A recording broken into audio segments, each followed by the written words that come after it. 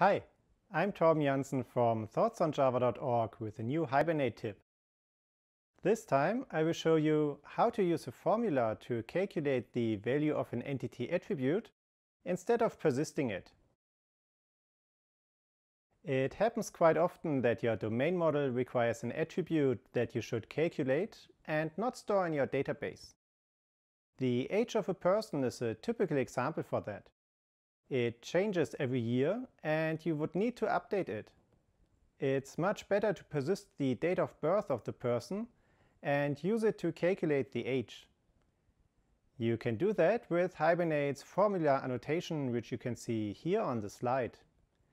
It expects a native SQL snippet as a parameter, which Hibernate executes as part of the SQL select statement.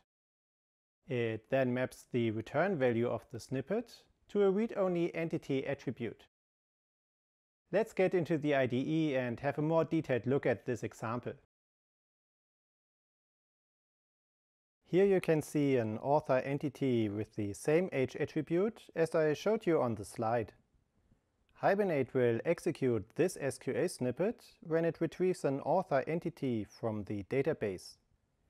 It uses the PostgreSQL age function to calculate the age of an author based on the value of the date of birth column and extracts the number of years from the result.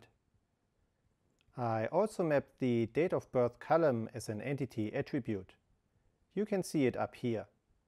It's mapped to an entity attribute with the same name and is of type local date. When you now select an author entity, as I do in this test case, Hibernate adds the SQL snippet defined by the formula annotation to the SQL select statement and maps the result to the age attribute.